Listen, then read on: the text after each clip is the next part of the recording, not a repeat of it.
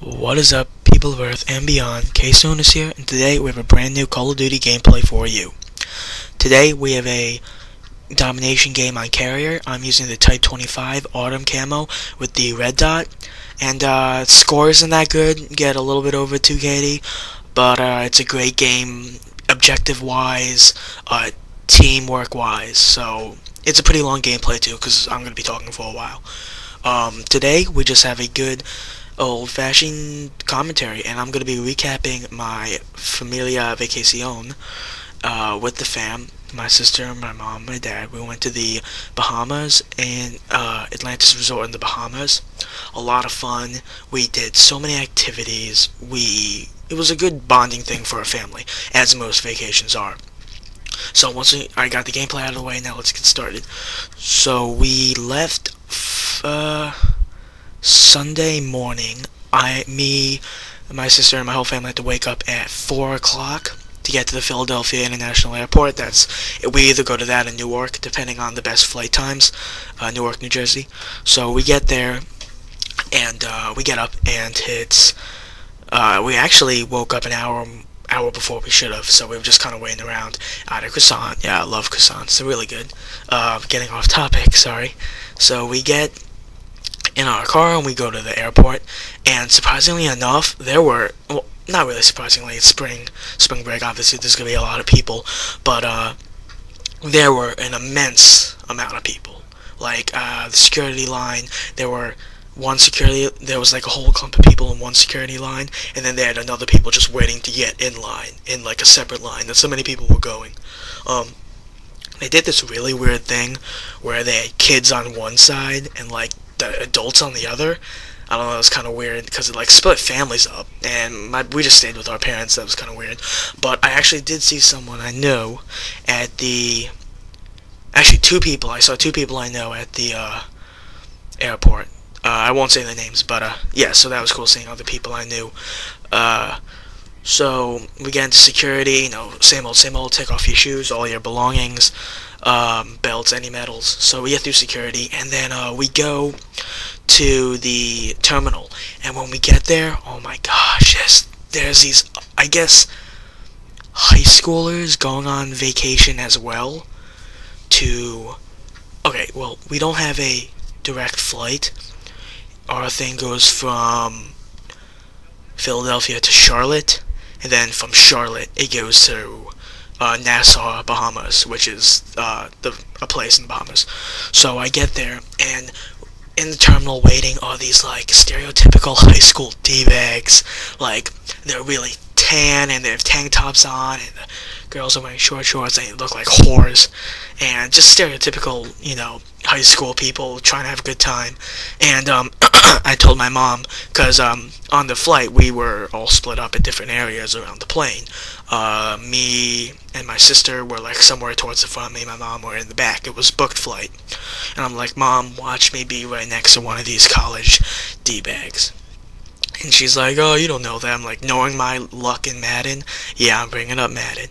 I'm probably gonna get it. And lo and behold, I am right in the middle between this douchebag guy and this like bleach blonde person, his friend, and I'm right in the middle of them. So I just put in my music, but they were throughout the whole flight. It was like an hour flight, not that long, I know, to Charlotte, and oh my god, they were so loud and obnoxious. They kept cursing and saying, oh, what are we gonna do in the Bahamas? And then when I heard them say that what they're gonna do at the Bahamas, I'm like, no, please don't let them be on the same flight as us when we go to the Bahamas from Charlotte. So what they're talking about drugs and alcohol. I'm gonna have so many drinks, oh my god, I'm really gonna be hitting it. And god, it was just really annoying. All their friends were around me. My sister had the same thing. High school people all around them. I really don't want to be like that when I'm a senior, so just to let you guys know, I'm a freshman. So we get to Charlotte. It's about let's see, a flight left at like 7, 8-ish. I think it was like 10 or 11 when our flight next took off to Nassau. Oh yeah, this is a good thing to note. In Charlotte, they have this like we have Chick-fil-A here, and there they have this chicken place called what was it called? Cala Calabaloo, something weird like that, and it was really good. Surprising, it was like fast. It was like the Charlotte version of, like I just said, Chick-fil-A, and it was really good. Surprisingly, just a little note on the side. So to Nassau, once again, my whole family is split up on the plane in different places, and there's the same not college, high school D-bags there again. So I'm like, Mom, watch me. I'm gonna be in between them again. So we get on the plane, and I'm not. I'm actually sitting with my sister, because one of the high school people took my seat. He said, you can sit in my seat. So I'm like, okay. But surprisingly, that seat was right next to my sister. But unfortunately for my mom, she was in front of the high school people. And I just put my music in, and it was like a 2.5-hour flight. Just a little note, while we were flying to the Bahamas, the water we passed was, like, gorgeous. It was really clear blue water, just like in the commercials. You could see, like, the coral. It's like a darkish thing under the water. Some little kids were like, oh, I see whales, oh my god. It's just the waves. Yeah, it was kind of annoying too. But, yeah, then my mom told me that the high school people were now talking about how much sex they were going to get. So, good for them, getting it in. But, yeah, other than that, it was a pretty normal flight. Put on one of my playlists of my favorite songs and just listen to it. But we finally get off the plane, and we have to go through customs. Yeah, if you don't know, that's what you have to do if you go to another place besides your home country. And the line is really long. Oh my gosh. The airport has no air conditioning. It's like 80, 90 something out. And it's so hot in there. I'm sweating. I'm sweating. People around me are sweating. Excuse me. And we're waiting in this long line where there's like three, what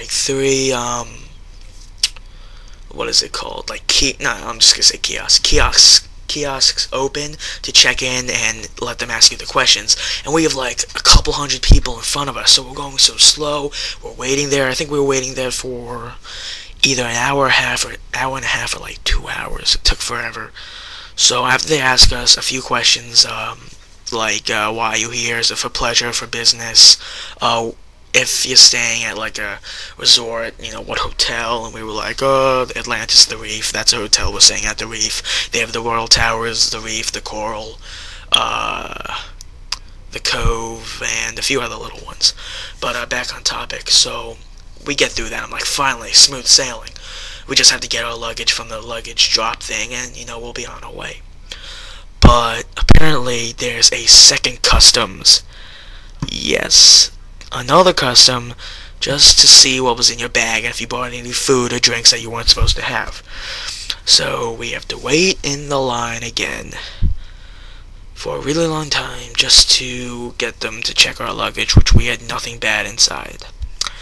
So we're waiting, and it took a really while. Just thinking about it was awful. And I want to remind you, it's still like 90 out, really hot, because in PA it's really cold right now. It's starting to warm up, but so after a while we just get through that, and we have to take a bus to the Atlantis Resort. I believe it was called Majestic Tours.